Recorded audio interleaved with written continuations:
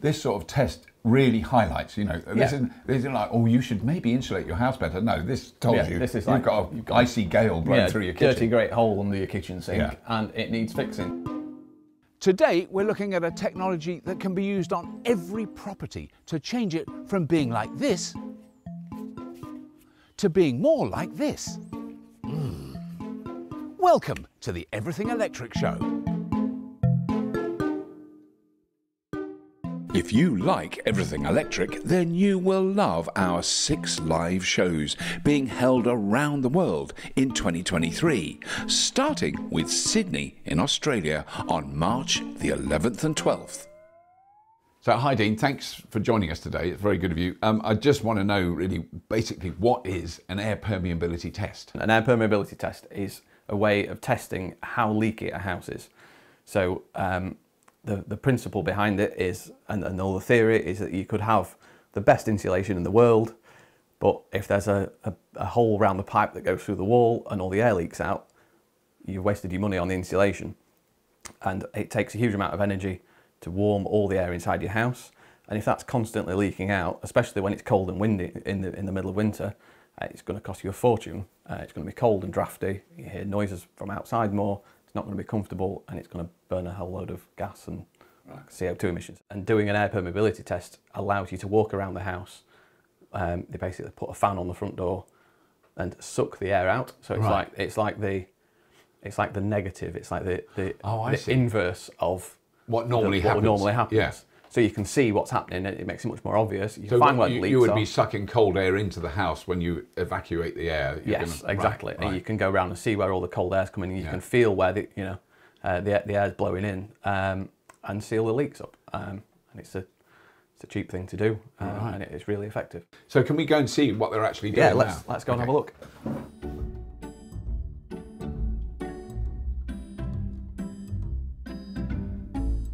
Ah, now I'm beginning to get the idea, Dean. So that's the front door. Yes, yep. Basically a really big fan, and how it works is we switch the fan on. Right. There's a red pipe and a blue pipe. They go out. One goes outside, one goes inside. Right. And those pipes measure the air pressure difference between the outside and the inside while the fan's going, and using some really clever software and information that you input about the property. Right. It gives you a score, right, so you know how leaky the house is or not. Right. And from that you can calculate kind of energy cost and savings. Right. And all sorts of could you then stuff. Maybe temporarily block up the major holes that you found and try it again? Absolutely, and see what, so we can work out exactly how much money is being saved by doing this, and we can kind of put some science behind it, get some numbers and find out financially the kind of benefit for this. Benefit of it. Yeah, that's fantastic. So how do we start that? Is there a switch somewhere to? There isn't a big red button. Press that button. Oh my God!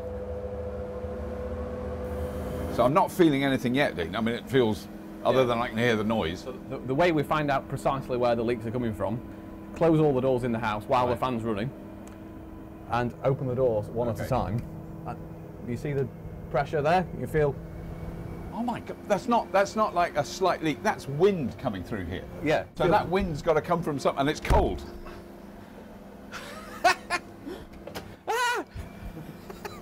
That is amazing. When you, that isn't a little bit of air, that's a lot. So that we've identified there's some big holes somewhere in the kitchen.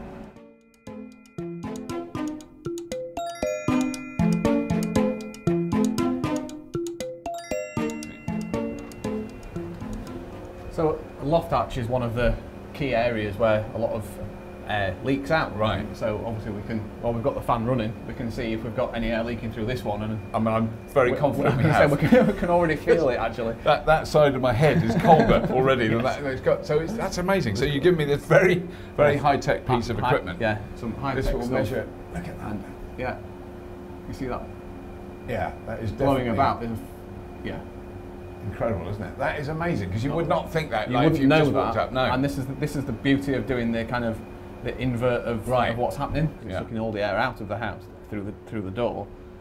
It highlights things like this that you wouldn't otherwise be aware of. Right. Really, this is It's costing a lot of money. It's costing a lot of money. But I mean, also to fix it, it's not like you've got to fit new windows or put a new door. No, This is very easy to fix. Really low hanging fruit, low carbon footprint, low cost to the fix. It's a walk down to your local DIY store and buy some sticky sealant. some sticky yeah, sealant the sticky around the back edge. foam sealant and stick it on. It would make a huge difference, because that is crazy. Yeah, that is really proper.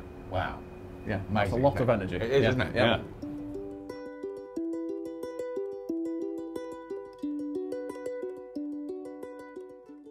So for people watching this now, is there some quick tips of just simple things they can do to help decrease the amount of cold air blowing in the house? Yeah, definitely. Well, a quick summary is things like fireplaces, pipes through walls. Yeah. Where you've got holes going through walls, bottoms of skirting boards quite often. Right. External doors, windows, light fittings. Yeah, obviously, there's quick fixes. Yeah. You can go down to your local DIY store, buy tape, masking tape, foam sealants. Try and get some old, that they're going to throw away, some silicone that you get cheap. Right. So, use that to seal around the bottom of the skirting boards. Right. It all makes a really big difference.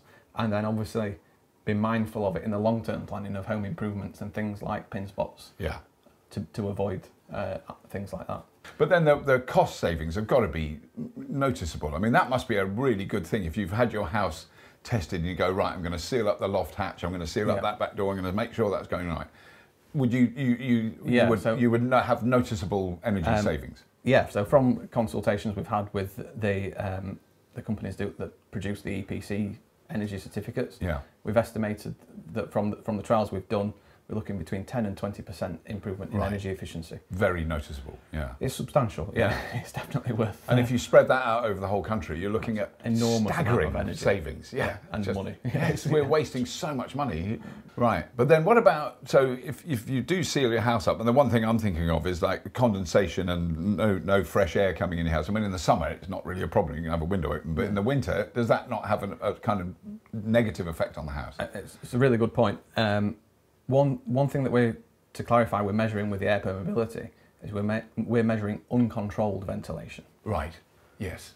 And that you might not know about at all. Exactly that. Yeah. So things like extractors, we actually tape them up for the test. Right.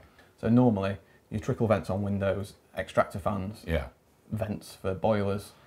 Obviously you don't seal those up. And cookers and all that sort of it. Yeah. Yeah. So this is a relatively new house. I'm assuming that I know new houses are being tested, but could you do the same test on like an older property, even quite an old one? Yeah. So any house, same rules apply, same physics applies everywhere. If you've got a hole, you've got hot air leaking out of it, you're losing money. Yeah.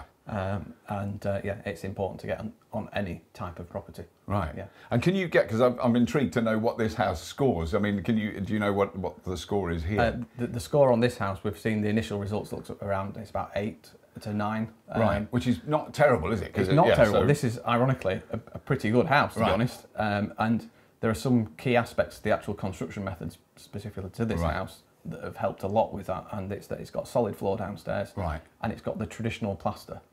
Sadly, a lot of the new build houses now are all the dot and dab plaster method, so there's a gap behind the plasterboard and the blockwork, and it doesn't seal up, and all the warm air kind of flows through the building envelope and outside, leaks like a sieve. For some context around how good is a good score and how airtight is too airtight, the scores on average are estimated to be around a score of 15 across the whole of the UK. Right. Building regulations in 2006 said you have to score 10 or lower. Right. And it's now reduced that threshold down to has to be 5 or lower. Right. And it's quite an effort to achieve a score of 5 or lower. Yeah. The general consensus is that only below a score of 3 do you need to start worrying about air permeability. That you might need to do something about it. More ventilation. Right, okay. Yes. So it's when your house is almost a sort of vacuum box, ultra sealed. Obviously have to apply common sense and make sure you really need good ventilation. But in a perfect world, you'd have a completely sealed house, but with mechanical heat exchanger ventilation, with filters and everything. Yeah. Well, obviously, we're a long way from that at the moment, but this is a first step in towards that direction. Yeah. Some good news, regulation has changed recently. They have to test every new build house. Right. It used to be make one work and pass. Right. With the existing housing stock, obviously, the vast majority of houses in the UK are not new builds. Yeah. and the same physics applies to the house. So I think it's really important to have air permeability testing on those as well. Now, one of the problems with the regulations at the moment, there's a really key aspect that on the, I'm sure everyone's heard of like the EPC when you buy a house, energy performance certificate. Yeah. Like when you get a fridge and it gives you a score. Gives you the little bars and tells you how much energy. Yeah. Houses have the same. Right. Now, on a new build, the air permeability score directly affects the result. Right. On existing housing stock, they use some different software called RDSAP, and there just isn't an option to put the air permeability score in there. Right. They have an assumed score of 15. Right.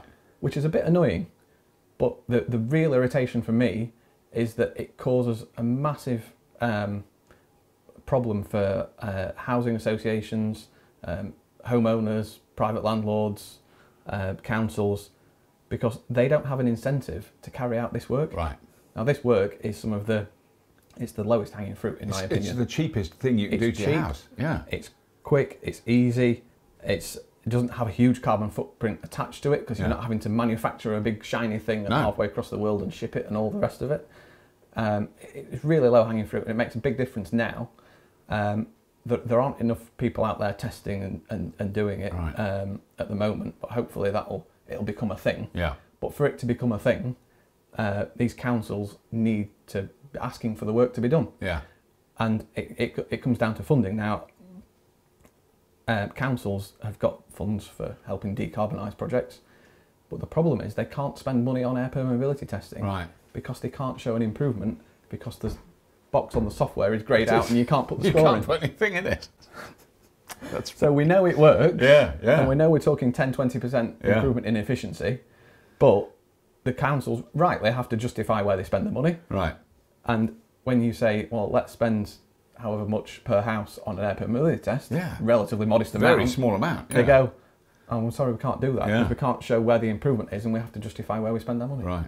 What we need people to do is send a link to this video to their local council. Yes. And say, pull your finger out. Yes, right. Or no, in fact, put your finger in the hole in the wall because that's where the cold air's coming in. I stood there with it. It's really, it's such a small piece of legislation. Yeah. But you imagine 10 to 20% improvement in efficiency on all the buildings across the whole of the UK. Huge difference. It's enormous. Yeah. It's an enormous amount of energy and money that's just been wasted and just gone out to the atmosphere and gone away. It's an absolute tragedy. So if people want to have an air permeability test, where's the best place for them to head to find out more? The best places at the moment, there's an organisation called ATMA, another testing body called Elmhurst, and they have a list of accredited air permeability tested engineers on their website. Try and find one locally. Right.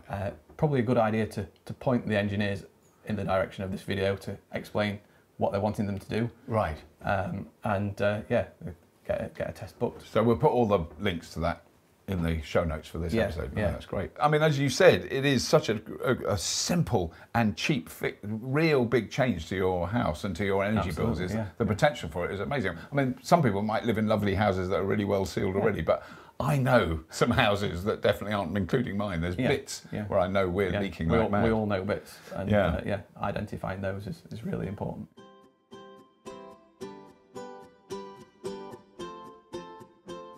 Well, big thanks to Dina. It's been a really fascinating look at the process and the technology that isn't that well known when it really should be. I mean, we should all be having this done, and we should all be plugging the leaks in our houses.